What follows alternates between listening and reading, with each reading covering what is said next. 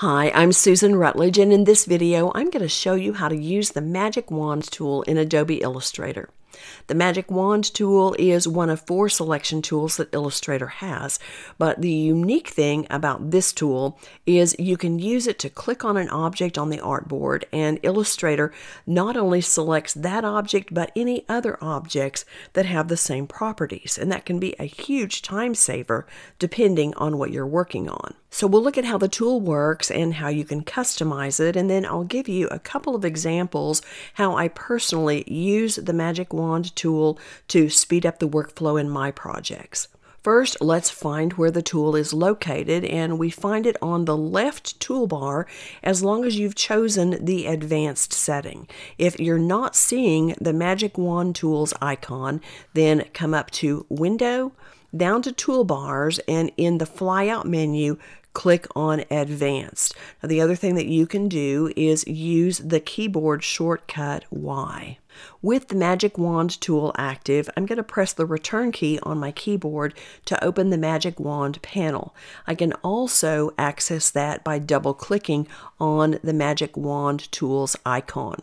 These 5 properties that are on the Magic Wand panel are what we use to customize the Magic Wand tool, and we're going to go over each one of these so you'll understand how they work. Now, if you're not seeing all 5 of these properties listed, come up to the top right corner and click on this little icon, and the option you'd click on is Show Stroke Options or Show Transparency Options. But I have all 5 of mine, so I don't have to worry about that.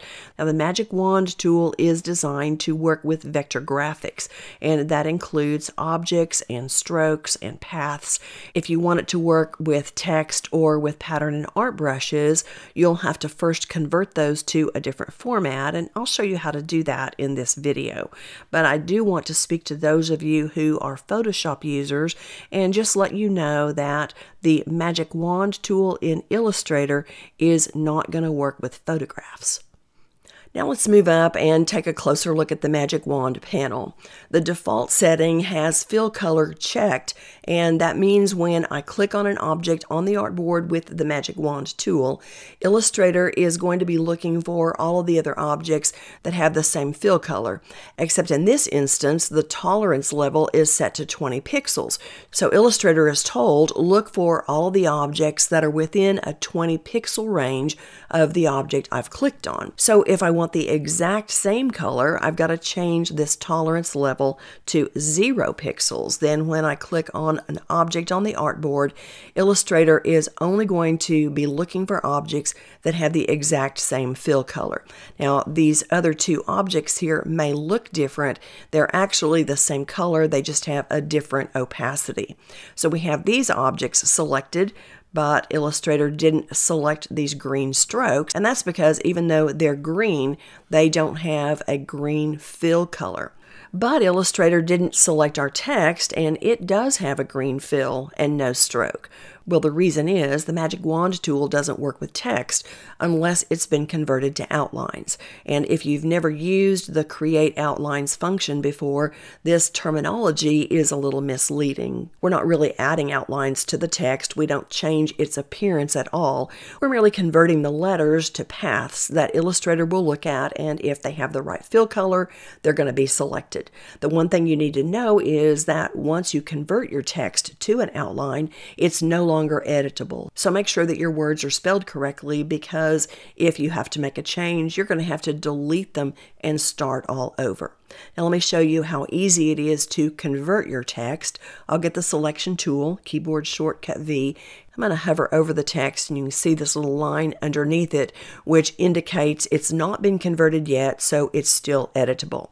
But if I click here and then come over to the Properties panel and scroll down to the bottom and click on Create Outlines, the line underneath the text is gone, and we have anchors around each of these letters, and Illustrator is now going to recognize them as objects. So I'll click on the artboard to deselect the letters, then I'll get the Magic Wand tool, keyboard shortcut Y, and click on the green rectangle. And this time Illustrator selects the objects here and also my converted text. But we have a similar issue with the pattern and art brushes because Illustrator isn't selecting the green on these at all. I'm going to click on the artboard to deselect all the other objects, and I'll show you what's going on. First of all, I use pattern and art brushes all the time, so I really need the magic wand tool to work with these. When I click on a green object, I need for Illustrator to pull out any green that happens to be in one of these brushes. But when you and I see the green and the pink here, Illustrator sees something completely different. Let me get the selection tool, keyboard shortcut V, and I'll show you how pattern brush is made. I have a black 1-point stroke here. I'll come to the brushes panel and click on this pattern brush, and Illustrator applies the design to the stroke. But let's come back to the properties panel and see what the properties of this pattern brush actually are. We have no fill color, no pink, no green. Illustrator only sees a 1-point black stroke. So we're going to have to convert these designs so Illustrator will recognize the color. I'm going to select all 3 of the brushes and come up to Object, and I can either click on Expand Appearance or come down to Path and click on Outline Stroke. Either way, I'm going to get this same result. The stroke that was running through the middle of the pattern and art brushes is gone, and now I have anchors around each one of the individual colored items, and Illustrator is going to recognize them as objects. So when I get the magic wand tool, keyboard shortcut Y, this time as I click on this green rectangle, Illustrator selects the objects, the converted text, and the green filled objects in my converted pattern and art brushes. So that's what you have to do if you want the magic wand tool to work with your pattern and art brushes. All right, let's come up and uncheck fill color and check stroke color. Now, stroke color works along the same principle as fill color. With a tolerance value of 0, I can come down and click on this orange stroke, and Illustrator selects both of the orange strokes plus these 2 blue stars, which have an orange stroke around them. I'm going to deselect these objects, and that won't change even if I click on an object that has a fill color, because Illustrator is only looking for the stroke color. Now, I'm not limited to checking just one of these properties. I can leave stroke color checked and also check fill color. I'm going to leave the tolerance level set to 0 here, and I'll come back and click on my orange stroke. This time, Illustrator only selects the orange strokes rather than selecting these blue stars that have an orange stroke, because the property of the object which I clicked on does not have a fill color. Now, I can change this by clicking on this object that has a fill color and the orange stroke. Now I end up with these 3 blue stars selected, and Illustrator is leaving out these 2 orange strokes. Well, I expected the 2 blue stars with orange strokes, but you might be surprised to see that Illustrator also selected the blue star that had no stroke. Now, I wish Illustrator didn't do this. When I have fill color and stroke color checked, that's what I want Illustrator to look for. The problem is that when you have an object that matches the fill color and has no stroke color, Illustrator is going to throw this in with the other selections because it doesn't have the wrong stroke color. Now, I can add one more property, and that will take care of things. I'm going to check stroke weight. Now, I'm going to leave the tolerance level set to 5 points and click on this star again. And this time, Illustrator is matching the fill color and the stroke color, and there has to be a stroke weight. I'm going to uncheck fill color and stroke color, and let's talk a little bit more about stroke weight. The tolerance level works on the same principle even though it's measured in points.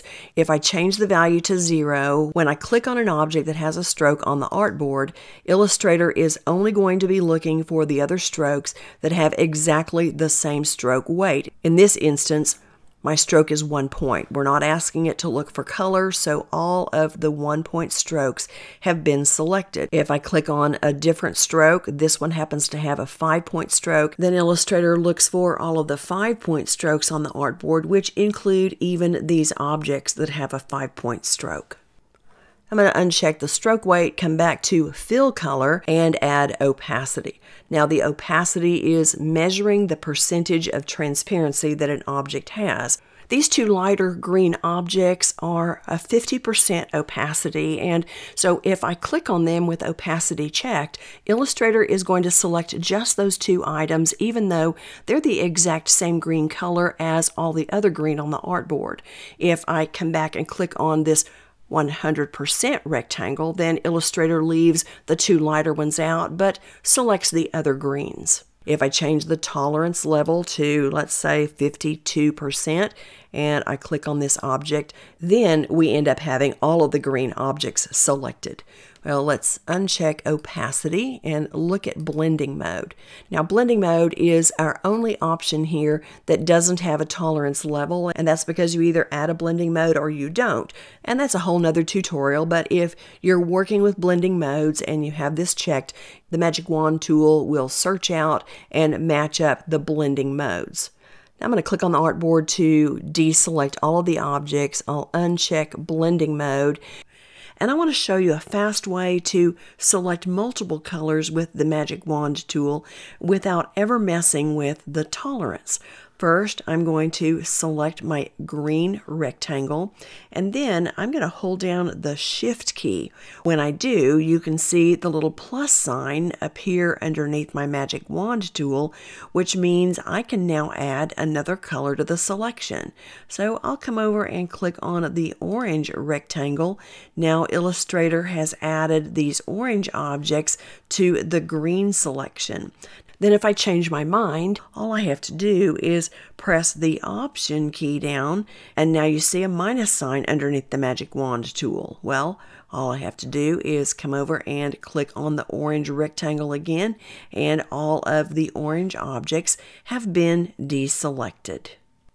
Now you can have as many of these different properties checked at the same time as you want, but if you happen to uncheck all of them, then when you use the Magic Wand tool to click on an object, the only thing Illustrator is going to select is that particular object. You have to have at least one property checked on the Magic Wand panel in order for the Magic Wand tool to work. Now there's one more important option on the Magic Wand panel that I want to show you. To do that, I'm going to move to another document, and we're going to look at one of my projects. This is one of my seamless pattern swatches. And by the way, if you've never tried making one of these before, they're really fun to make and great to use. So I'm going to leave a link to one of my most popular tutorials at the end of this video, and you can check them out for yourself. I love to make seamless pattern swatches, and once I create the design, then I like to make copies and recolor them so I have a lot of different choices. And through the process, the one important thing to me is that I keep my original colors. But that can get a little tricky because we've learned that when we click on an object on the artboard, Illustrator selects all of the objects on the artboard, whether they're on the copy or on the original. So when I get the eyedropper tool, keyboard shortcut I, and I click on a different color, Illustrator changes the copy and the original, which is definitely not what I want. So I'm going to undo the move, keyboard shortcut Command Z. But there is a way to set up your project so this doesn't happen, and that's with the use of layers. Now I use layers all the time because they help me to keep my work organized. I'm going to move over to the Layers panel and show you what it looks like. Now, if you'd like more information about using layers, I'll leave a link to a tutorial at the end of this video. But for now, notice that I have my original design on a layer and the new design on a layer. To create new layers, you come down to the bottom of the Layers panel and click on the little icon that is a square with a plus sign in it. When I click here, you can see Layer 9 has appeared, and because it's highlighted, it's active. So if I get the rectangle tool, keyboard shortcut M, and I drag out an object on the artboard, Illustrator is going to place it in the active layer. Now I don't need this object, so I'm going to press the delete key, and then I'm going to come down to the trash can and delete layer 9. Now that you've seen this, we're going to find out what that other option was on the Magic Wand panel. We're going to click on the little icon in the top right corner, and we have this flyout menu where Use All Layers is checked. So unless you uncheck this, When you click on an object on the artboard with the Magic Wand tool, Illustrator is going to select all the objects on the artboard regardless of what layer they're on.